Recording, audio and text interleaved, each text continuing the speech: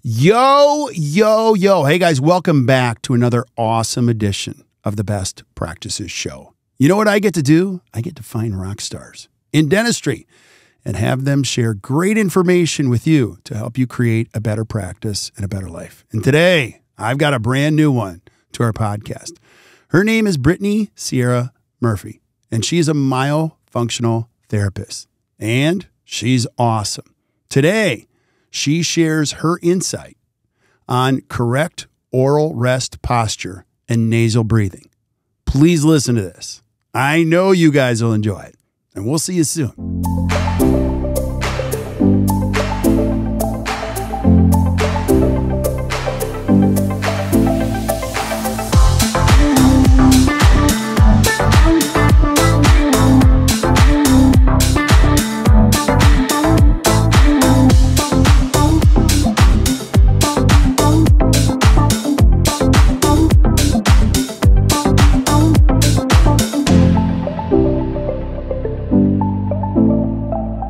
Hey guys, welcome back to the Best Practices Show podcast. I'm so excited you're here because one of the cool things I get to do is I get to meet really cool people in dentistry who introduce me to other really cool people in dentistry. And you're going to love today's episode because a good friend of mine, Dr. Steve Karese, said you got to meet somebody else. And she's a brilliant myofunctional therapist. And today we're going to be talking about pick your jaw up off the floor, the importance of correct oral rest posture and nasal breathing with Brittny Sciarra-Murphy. Brittny, thank you so much for being on. I really appreciate you. Absolutely. Thank you for having me. Yeah. So I want to start here because this is an important subject. And I want people to know who they're listening to. So you're new to the podcast. I've never had a myofunctional therapist on. This is the first time. So I'm so excited. Tell us a little bit about your story and your bio. I want people to know who they're listening to. Yeah, absolutely. So my background's actually in dental hygiene. I became a registered dental hygienist in 2011, graduated from the Forsyth School of Dental Hygiene. I actually wanted to be a dental hygienist since I was 7, which is really weird, I know, but I wanted to be, and I loved every part of being a hygienist. That is actually what led me down the road of myofunctional therapy. I read about it in an RDH magazine in 2015. And I was like, what is myofunctional therapy? I have no idea what this is, never heard the term, didn't remember learning it in school. And I just was really curious because the article that I read that was written by Joy Moeller, who's one of the legends of myofunctional therapy, just talked about how important it is for our patients and how much more of an impact we can make on their overall health. So I'm in, let me dive in. Researched it. Found a course, took a course at NYU in 2016, actually from Joy Moeller, who wrote the article, and have taken a bajillion courses after that. I actually teach a course now to other registered dental hygienists to become myofunctional therapists. And for anybody listening that doesn't know what myofunctional therapy is, that's okay. You're going to know all about it by the end of this episode. It is not a new therapy. A lot of people think that it's something that just came out in the last decade or 1 to 2 decades. It's been in the literature for over a century. So think back to Dr. Engel, how we classify our occlusion. He actually discussed the same things that we talk about in myofunctional therapy. It wasn't called myofunctional therapy, but he talked about the importance of the oral facial muscle function and how that dysfunction or the lips being apart or mouth breathing or the tongue not being where it should be can really interfere with orthodontic stability. So much so that they titled these oral facial muscles living orthodontic appliances. That was actually Dr. Alfred Rogers in 1918, I think. So it's been in the literature. Not called myofunctional therapy then. You might also hear it as other terms. Some people call it oral facial myology, oral facial myofunctional therapy. It's all the same. What is myofunctional therapy is probably, your next question. The technical term for it is the neuromuscular reeducation of the oral and facial muscles. It's essentially like having a personal trainer for the muscles of the oral facial complex. We have common goals that we work on with our patients. Essentially, it's to restore proper oral rest posture, which again, you might not know what that is. So think about right now, as you're listening to me, I want you to just breathe. And I want you to think about where you feel your tongue inside your mouth. weird question. Like all my patients, when they come in, they're like, well, I don't know. Nobody's ever asked me that before. My tongue is like moving everywhere now that you brought so much attention to my tongue. But if you're having correct tongue posture, if you think about where you say the letter N, where the tip of your tongue hits up behind your upper front teeth, essentially right on your incisive papilla, that is where the tip of your tongue should rest. And that whole tongue should actually be resting up in the roof of the mouth. The lips should be closed and we should be breathing through our nose. This is really what our goal is as a myofunctional therapist, is to restore this posture. No one's ever taught me that, ever. Yeah. Like we've had this conversation. So this is so cool. Now I want to introduce a couple things because we're going to go down this path. If you're listening to this podcast and you have a self-limiting belief that, oh, I get it, but my town, I can't find a myofunctional therapist, I want to help you guys understand a couple things. Number one, Brittny has a podcast titled I Spy with My Myo Eye. So she also has a Facebook page, a YouTube. She's got a course. We're going to talk about all that, but don't tell yourself, oh, I can't make this happen. And you also mentioned you can do this virtually. So let's say I'm in a remote area as a dentist and like the closest town is 30. Could you help me? Absolutely. We see patients globally, actually. And I, very early on in my practice, started virtually because there weren't a lot of providers near me that understood the importance of myofunctional therapy. So we've seen patients internationally all over the United States. It can totally be done. We, of course, need to have a good internet connection and like a nice bright lit room, but we can totally do myofunctional therapy virtually. And that's a really cool part because we're able to reach so many more people that way. Never even thought of that either. So this is so cool. Let's start with the big why. And I know this is a big, important time, but if I was even why is this topic so important in dentistry right now? Yeah. And I think whoever you are listening, whether you're a pediatric dentist, general dentist, orthodontist, cosmetic dentist, sleep dentist, there's a place for myofunctional therapy in literally every single dental treatment plan. Orthodontic wise, that's a big one. We do work a lot with orthodontists. And one of the things that I like to explain, whether it's, other professionals that I'm, lecturing to about myofunctional therapy or patients when they come in, it's really important to understand that structure and function go hand in hand, and you can't really have one without the other, right? You can slap braces on somebody, you can get those teeth to move while they're actually physically in the braces. But what about when you take those braces off? What's going to happen if that soft tissue dysfunction was not corrected? We see a lot of patients with orthodontic relapse. So patients, that have tongue thrust, that can even impact cosmetic dentistry. I mean, how good is doing cosmetic dentistry on somebody that's always thrusting their tongue? What good is that cosmetic dentistry if we can't keep those teeth inside our mouth? Periodontal disease, there's a link between that. Think about the forces of clenching and grinding, bruxism, what that does to the periodontium. Mouth breathing, what we already know what that does to the health of our gums. So there's a place, like I said, for myofunctional therapy everywhere. I think one of the most important things is we want to understand truly the importance of nasal breathing, and that it's not okay to breathe through our mouth. Yes, maybe when you're doing some high intensity workouts, that's fine. However, otherwise, those lips should always, always, always be closed during the day and at night. You hear patients come in and, they're talking about maybe their children and they might snore a little bit, or my husband's snoring, I have to sleep in the other room. Like, snoring is not okay, no matter who you are, what age you are. We should be sleeping in our rooms nice and quiet. I always tell my parents, you want to go in your child's room, put your finger underneath their nose to make sure that they're breathing. That's how quiet we want our children to be when they're sleeping. Yeah. And this is a big challenge. I mean, this is one of those things that scares you. We don't know enough about it. And as we learn more, I remember, I'll do a quick shout out to Dr. Jeff Rouse, probably about, 8-9 years ago.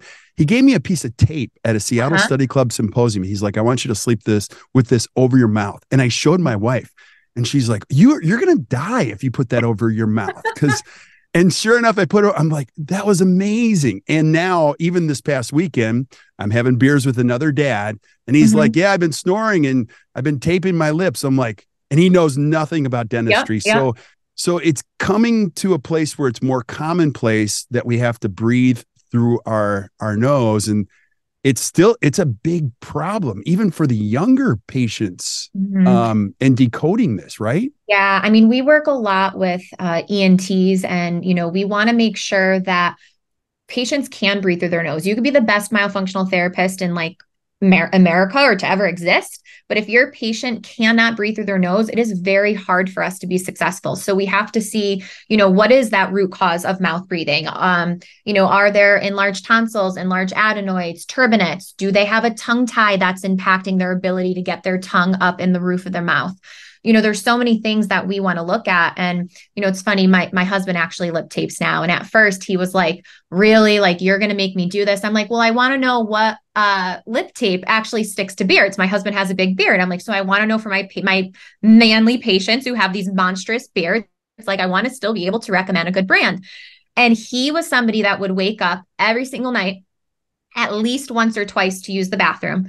And when he sleeps with his lip tape on, he does not wake up at all. His quality of sleep is so much more improved because, again, he's breathing through his nose. Now, lip tape, I just want to make a little disclaimer. It's not for everybody. Again, if you have any difficulty breathing through your nose, you don't, of course, want to get rid of that only route that you have to survive.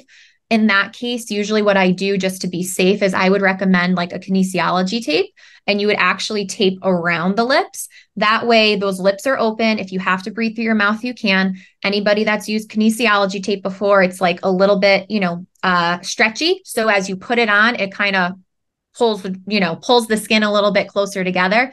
Helps to keep your lips closed, serves as a reminder to your brain, like, okay, there's something on my face that isn't normally here. Oh yeah, we need to try to keep our lips closed. So I'm a big fan of kinesiology tape, but nasal breathing, the importance of sleep. I mean, we could do a whole podcast on that, not only for our growing children, but even for us as adults. And I think it's important that we really continue to stress that importance, because there's so many kids out there that are truly suffering and that are getting, mislabeled ADHD, getting mislabeled with behavioral issues. Like, kids respond differently to not getting enough sleep than we do as adults. As adults, we're lethargic. We want to sit there and we want to watch Netflix.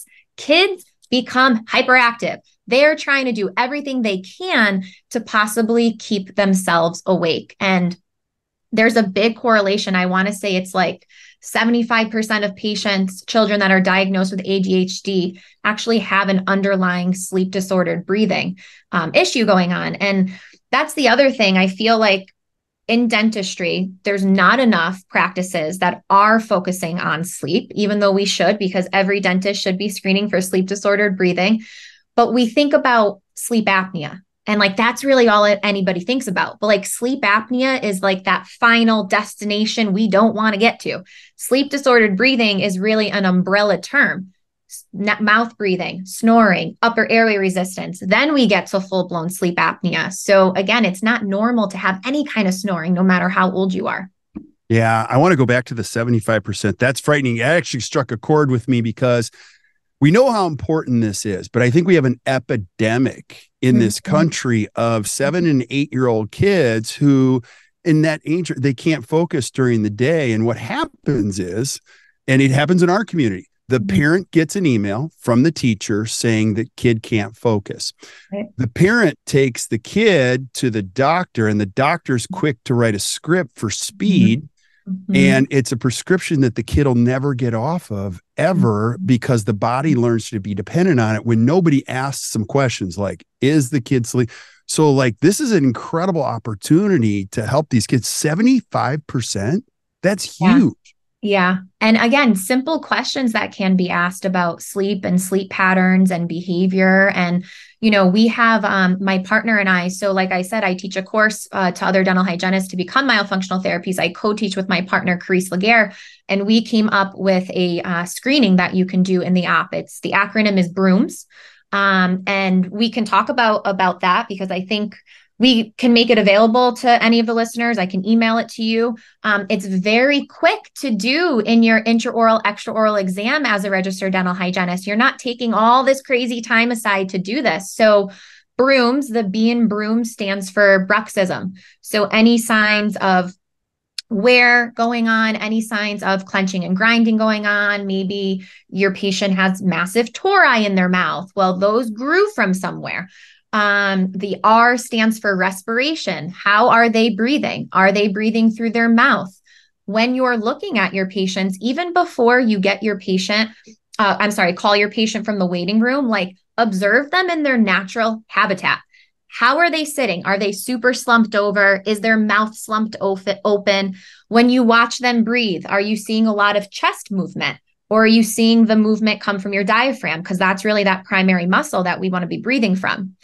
Okay, so that was the R. The first O is, I think it's open mouth. There's two O's. I think the first one's open mouth posture, technically. So again, monitoring them. Is it typical that they have those lips apart? Or are they together? And very simple, you can obviously see their teeth if their lips are apart. So when parents are like, "Ooh, I don't know if their lips are, together or open."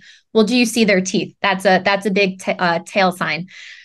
Patients that have to use chapstick, they might whip out the chapstick while they're in your chair. There is a reason why your lips are chronically chapped. I mean, aside from the fact that, yes, chapsticks smell fabulous and we always, people lipsticks and glosses and things like that.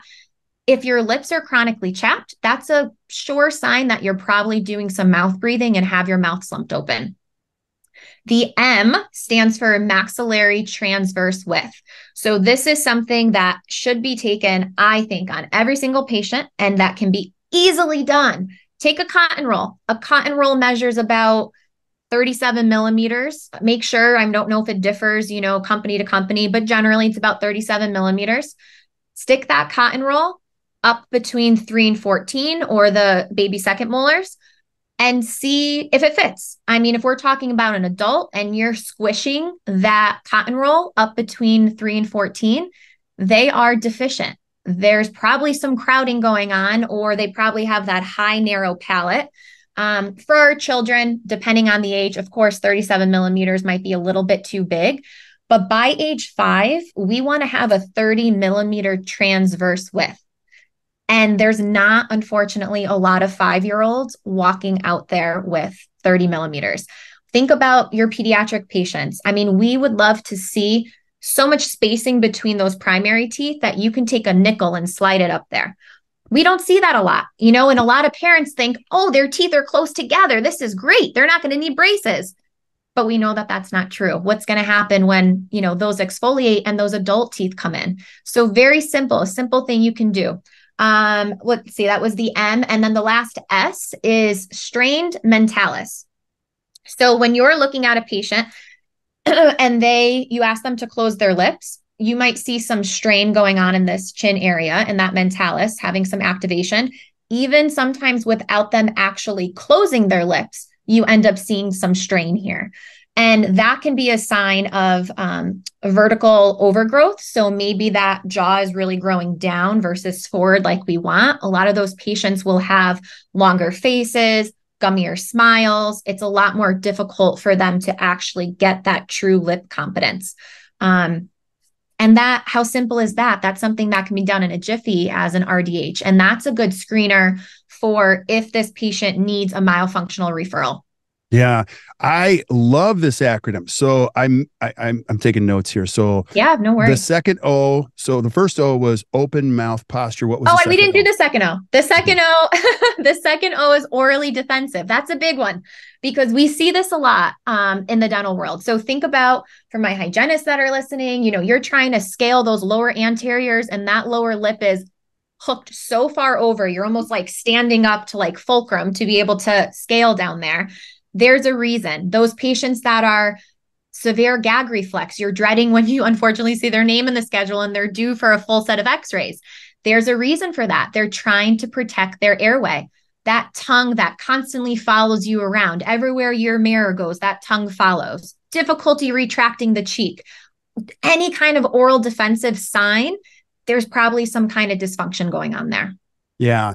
So a big part of this is actually training patients how to think correctly. So we talked about tongue posture. That is, I'm so curious. We could turn this into a 2-hour episode, no question. So we talked about nasal breathing at night. Give us like, how do you teach people to breathe during the day through nasal breathing? So a lot of us myofunctional therapists also do breathing reeducation. So the type of breathing reeducation that I'm trained in is called Buteyko breathing. A lot of it is first okay, let me backtrack. I'm going to give you guys a challenge. I would like for you to try to suction your tongue up to the roof of your mouth like this. And then I want you to try to breathe through your mouth. Tell me, can you breathe through your mouth if your tongue is up like that? You physically can't, right? No, you can't. So can't. it's when that tongue posture drops that we become mouth breathers. That tongue has to be sitting up in the roof of the mouth in order for us to be good nasal breathers. And what's important is, we talked about tongue posture, but sometimes what people don't understand is we need that whole tongue up there. You'll hear myofunctional therapists talk about the spot a lot. And we say, bring your tongue to the spot. And the spot is essentially that incisive papilla. But if you just have the tip of your tongue up there and the rest of your tongue is hanging down, and then you're going to go to sleep and you're laying in a supine position and that tongue's not up and gravity takes over, because again, you're laying down, that tongue is going to fall into the airway and block your airway. So we have to ensure that we're able to get that tongue up there. Now, we do that through myofunctional therapy, through that neuromuscular reeducation, but we also have to remember sometimes there's limitations. And those limitations, one of them can be a tethered oral tissue, so a tongue tie. And this is a topic that needs to be discussed more in dentistry because in school, we don't get enough training. I think us as hygienists and you guys as dentists, we get very, very limited. I mean, we see the picture of like true ankylosing, where the tip of the tongue is completely tethered. That frenum is attached right to the tip of the tongue. Those patients typically can't stick their tongue out past their lower lip. There's other types of tongue ties. It could be a more posterior tongue tie where this patient might still be able to stick their tongue down to their chin, curl their tongue up to the nose, but it's impacting more the function of that posterior part of the tongue. And it's that posterior part of the tongue that has to be elevated for good nasal breathing, that has to elevate to have a good swallowing pattern. So we can't just ask a patient to protrude their tongue because that is literally one function of the tongue. The tongue has to do a lot more than just stick the tongue out. Yeah, gosh, I have so many questions. I think what you're doing, you're sitting at an intersection that's so important. I mean, you could talk about xerostomia, the chicken or the egg. I mean, people breathing through their mouth. This is just so important for overall health. Oh my gosh, term. yeah. Yeah, I mean, just when you think about nasal breathing versus mouth breathing, I mean, when you're mouth breathing, you're in sympathetic overdrive. And we know sympathetic is fight or flight. Parasympathetic is our rest and digest. How do you think you'll feel when you're in sympathetic overdrive all the time? That's why we see a lot of these patients that are mouth breathers have a lot of added stress, anxiety, sometimes depression. There's a lot that goes into it outside of just, of course, what's going on in this mouth area. I mean, it can truly impact your entire body, your digestion. That's another big one. That's, right. Digestion starts in your mouth. So if you have dysfunction all the way up here, it makes sense how it's going to, of course, impact your digestion. Also, your overall body posture. I have some really cool, great before and after pictures of our tongue tie patients before and after release. Patients that have asymmetry in their shoulders, those rolled shoulders, forward head posture, there's a piece of fascia that connects from the tip of your tongue all the way down to your toes. So if you're presenting with this restriction all the way up in that chain, it again makes sense how it's going to present itself in different ways throughout your body. Wow. Now, we don't have to go down this path, but I'm just going to add, it seems like palates are changing. Mm-hmm. Would you agree? Like, it's anyone's guess. You go down that path and everyone's like, but I think we could all agree palates are changing more than ever. Would you agree with that? Absolutely. And, we were talking about this before, so many of our patients come in that say, my tongue is just too big. And that's not, you have to look at it the other way. Macroglossia does exist, but it typically exists more in patients with Down syndrome. Your tongue being too big, is it really that? Or is it that your mouth is too small? Your palate is too narrow. Your palate is vaulted. So it's not that your tongue is big. It's that your mouth is too small. So again, if your tongue, okay, from birth, we are born obligate nasal breathers. Our tongue should be resting up in the roof of the mouth. From the pressures of the tongue, laterally and anteriorly, it will help to develop that nice U-shaped dental arch that we want. When that tongue isn't resting up there from a tongue tie or some kind of nasal obstruction, and that tongue or thumb suckers, pacifiers, whatever reason that tongue learns to sit in the floor of the mouth, the upper jaw now has nothing to support its growth. And typically that's where we see things cave in. And I think epigenetically, there's a lot going on here. And, Dr. Kevin Boyd, Dr. Mariana Evans, they're doing a lot of studying at an anthropology museum, looking at jaws dating back to, essentially before Westernization, before we now have all the processed foods and, kids don't have to chew these days. And we have to chew. We have to use those muscles and develop those muscles to support big jaw structures. Wow, this is so great. I'm going to have you back. We're going to cover other subjects. There's no question. I want to leave space for you to be able to talk about your programs and things, but I also want to make sure that we've covered the topic. What else would you add about like the importance of oral rest posture and nasal breathing that we haven't covered already? Again, aside from proper craniofacial development, respiratory complex development, you want to think about I have my little friend right here that I always show my patients. Even my 5-year-olds, I'm like, can you tell me, I'm going to tell you that this is our jawbone, right? This is our upper jawbone. Can you tell me what color it is? They'll say red.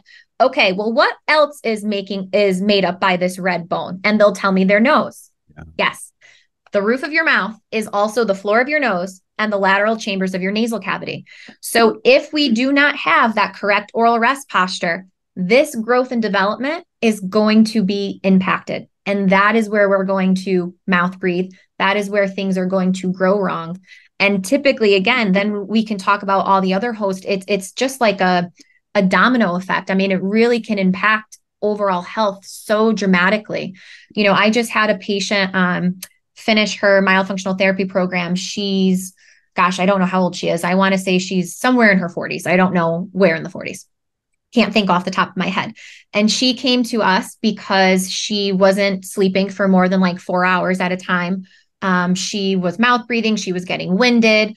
And we finished her myo program. And I actually just posted her before and after pictures on my Instagram page today. Her postural changes were dramatic. Her facial profile changes, dramatic. And she just did myofunctional therapy. She does have a tongue tie that needs to be addressed, but she's not ready to address that. And the biggest, coolest thing was she said that when she goes for her daily walks, she does not get winded anymore. She doesn't have to take a break. We did a lot of breathing re-education with her, taught her how to breathe correctly. It's a big thing. You can tell somebody to be a nasal breather, but if those muscles aren't strong enough to support how we're actually supposed to nasal breathe, it's going to be very hard for them. Yeah, this is game changing. I love it. Heck, I need to learn how to breathe a little bit better. I mean, as you get older, it's like sleep is everything, and managing stress and even breathing during the day is so important. So, I want you to talk about your programs, but any last thoughts that you have on, oral rest posture? I think that everybody should check in with themselves, think about where your tongue is resting, think about where your lips are, how you're breathing through your nose, start doing that broom screener in the op. I also think, I'm a big proponent. I know we're going to talk about our course. I don't think that every dental hygienist has to become a myofunctional therapist. Not every dental hygienist wants to, and that is totally fine. However, I do think that every dental hygienist should at least have the knowledge on how to properly screen for airway disorders and myofunctional disorders, because the difference that you can make in your patient's life is astronomical. Yeah. Talk about your course. So if I'm listening, I want to take your course. Where do I find it? Yes. So Airway Health Solutions, you would go to the Myo course page. We have a bunch of courses on there. If you're new, you would start with our introductory course, which is an 8-week online course. We meet, a lecture is released every Wednesday. Monday nights, we meet live for a Q&A, which is a lot of fun. And it just takes the learning experience to a whole new level. There's some pre-learns involved in that. And by the end of that course, you are ready to begin practicing myofunctional therapy. We talk about business development, like the whole jam. You will be ready. You will be confident to start seeing patients at the end of that 8 weeks. Yeah. And don't worry if you're driving while you're listening to this podcast and you're not taking notes, we're taking notes for you. You can flip up to the show notes and there'll be a link right to Brittny's course that you mentioned, Brittny. And I'm just going to encourage you as a listener, just click it. It'll go right there. Awesome. And you and your team can take that. I want you to talk about your podcast. What is it? Like, this is so cool. Yeah. So it's called I Spy with My Myo Eye. We started it in 2020. It was literally right before the shutdown. I want to say it was January or February. And I've had the pleasure of just being able to interview, trailblazers in the field of airway, dental sleep medicine. There's general dentists, orthodontists, pediatric dentists, physical therapists, TMJ specialists, occupational therapists, speech therapists. I mean, name the profession, they're on there, because the one thing that is so important that you have to remember is collaboration is everything. It is not a one-stop shop. And that is something that we take the time to explain to our patients, because it can be frustrating. They get a referral to us to fix a tongue thrust.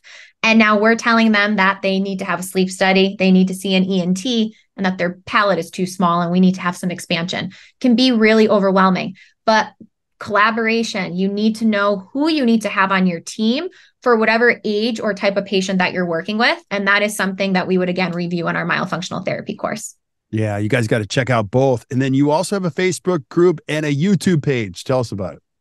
Yes, you can find us on Facebook. You can find us on Instagram. Instagram is probably where we're a little more lively. I think all our posts from Instagram get transferred to our Facebook page, but you can totally reach out to us there. Our YouTube page, we have a lot of our podcasts on there. A lot of the times when the guest wants to showcase something, whether it's a PowerPoint or a model or what have you, we put that on there. There's some other little tips and myo tricks, exercises, breathing techniques, things like that. But yeah, follow us. If you have any questions, let us know. If you are listening and you want to have an evaluation, let us know. Again, we do work virtually, or if you have patients that, you think might benefit from myofunctional therapy, I'd be more than happy to help kind of connect you with maybe somebody a little bit closer to you as well. Yeah, this is so awesome. Brittny, thank you so much for being on. Absolutely. Thank you so much for having me. It was so much fun. Oh my gosh, this is my pleasure. So I think what you're doing is amazing. So make sure you guys check it out. So Brittny, stick around while we say goodbye to everybody else. But thank you guys for listening to the Best Practices Show podcast. Hey, if you enjoyed today, do us a favor. Just hit the share button. Share this with your friends. We're going to have Brittny back. I always love the question. You guys send me all these requests and these questions, things that you want to hear us talk about. Send them to me. I'll ask the expert herself those questions and we'll get the answer straight from her. So until we see you guys next time, or you hear from us next time, keep watching or keep listening to the Best Practices Show. You guys enjoy your day.